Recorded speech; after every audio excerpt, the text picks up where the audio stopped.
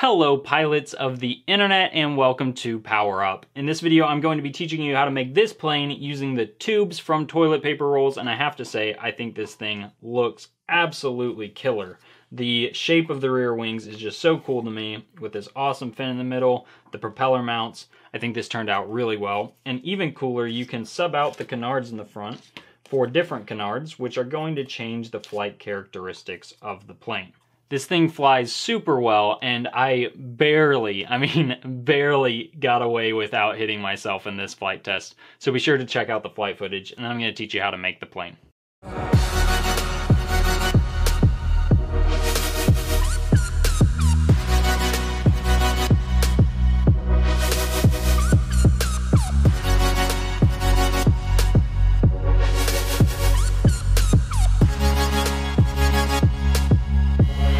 Whoa! I thought I was gonna hit myself there.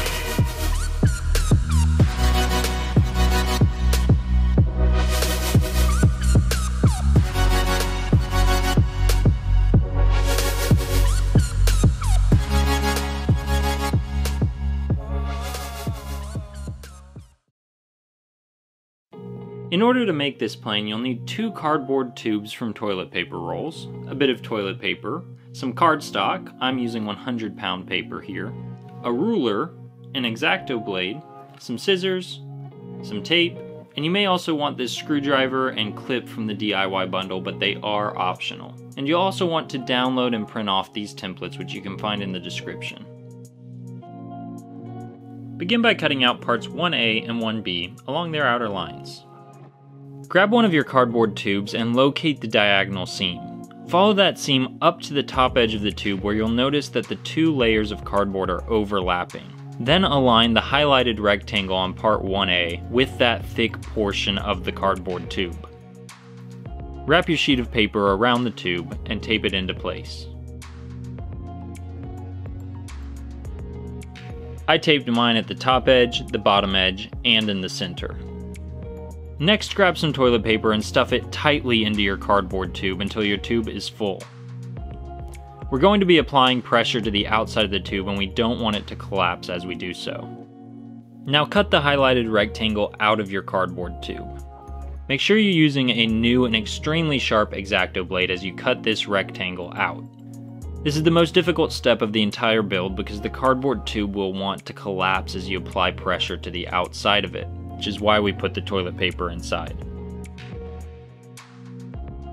Once you've cut on each line, remove the rectangle from the tube. Next, locate the seam between the 2 edges of the paper. You can see that I've highlighted the portion you'll be cutting, which does not extend all the way to the top edge of the tube. Once I had inserted the blade into the tube, I found it easiest to stand the tube vertically on the table and work my way down. I went ahead and taped the tube back together just to hold it in place for the next step. In this step, you'll cut around most of the circumference of the cylinder. Begin at the intersection shown and continue until you reach the point where the angle of the line changes, very close to the window you cut out earlier.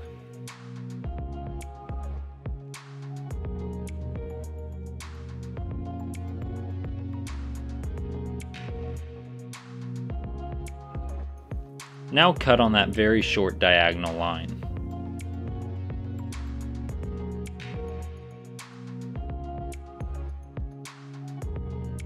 At this point, you can cut the tape holding your tube together and unfurl it. Our next cut will be along this diagonal line, but we need to make some references first. Make a slight incision on this line on either side where it intersects the edges of the tube.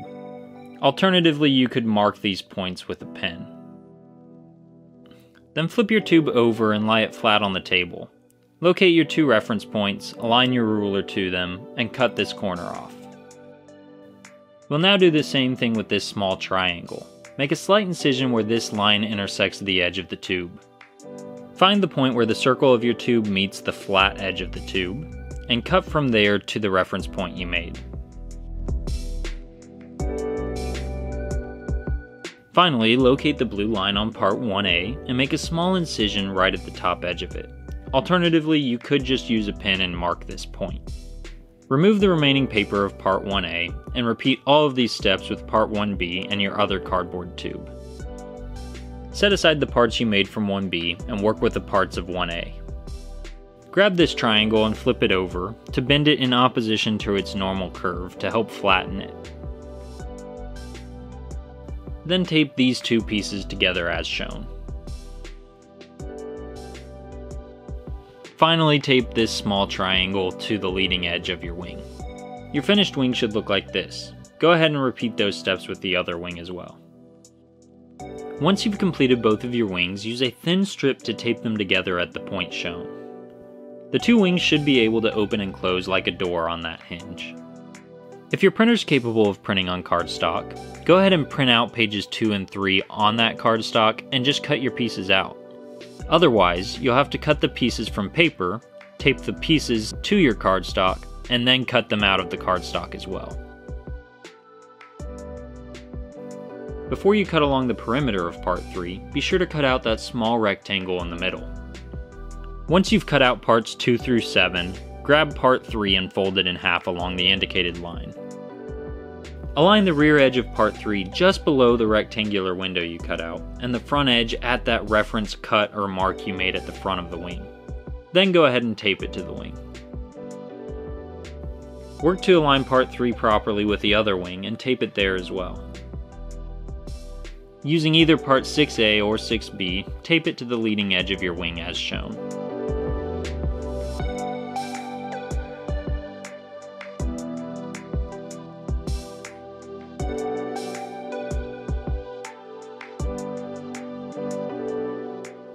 Fold part 5 on the indicated line and then curve each half to match the existing curve of your wings. Tape it to the leading edge of your wings to reinforce them.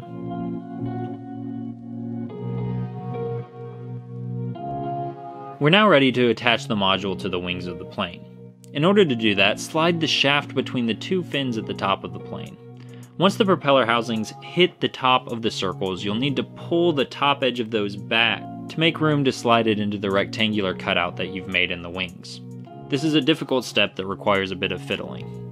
As you'll do this, you'll also need to pay attention to the shark tooth on the bottom of the module. Make sure that it slides into that hole you cut out on part 3. Once your module is properly seated in the wings, apply some tape at the point shown on both wings. Go ahead and apply some tape at the top edge of the fin.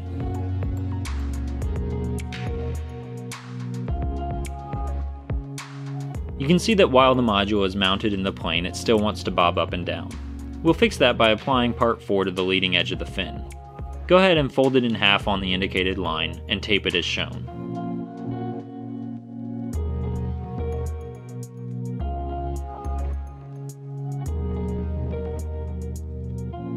Next, we'll make the canards of our plane. If you'd like to use part 2, follow the instructions shown here.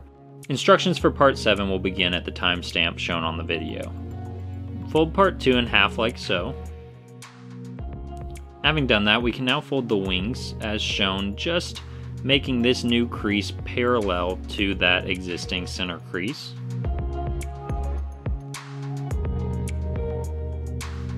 And we'll do the same thing on the other side.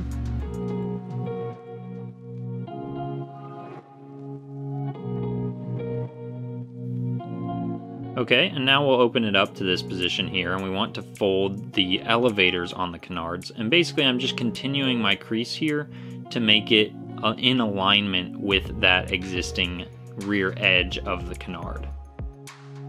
I'll do the same thing on the other side. Now you'll notice that the elevators on the canards do angle down, and that's because they're in front of the center of gravity on the plane. And there you go, these canards are finished, and now we can just mount them to that clip at the front of the module. Next, fold the stabilizers about 1 1/4 inches from the edge of the wing. Make sure your crease is parallel to the shaft of the module.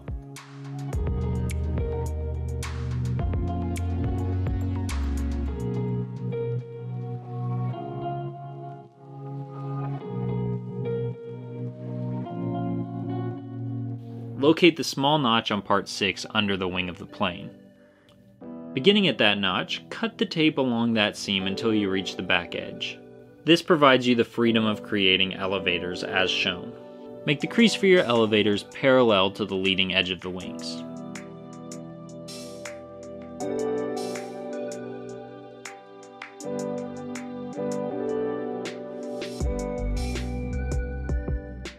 Mounting this clip from the DIY bundle to the shaft of our module, and then to our wings, will help to prevent them from rotating on the roll axis, which would create unstable flight. Grab the top half of the clip and place it on the shaft of the module in the orientation shown.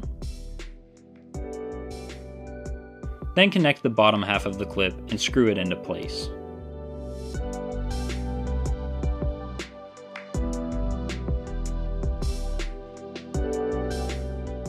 With your wings centered along the shaft of the module, slide your clip back as far as it will go. If you'd like to use part 7 as the canards of your plane, you'll want to begin by folding it in half as shown.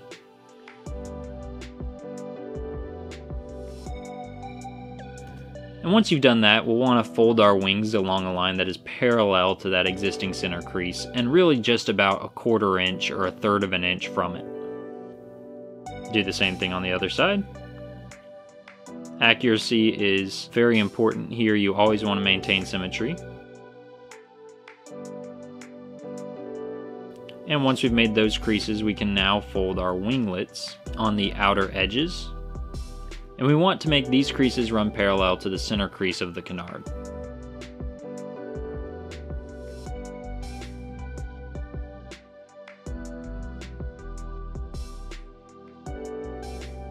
Okay, and your canards should look like this. Now we'll grab some scissors and cut along the creases of our fins, just about 1/4 inch into the canard. This will allow us to make elevators.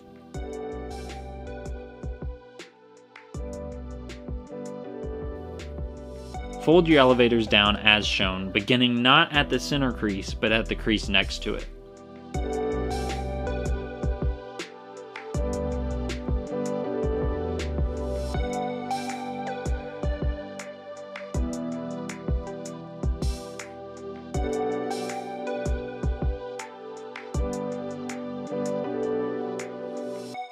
And you can go ahead and mount them to the front of the module just by sliding it into that clip. And there you have it, your plane should look like this.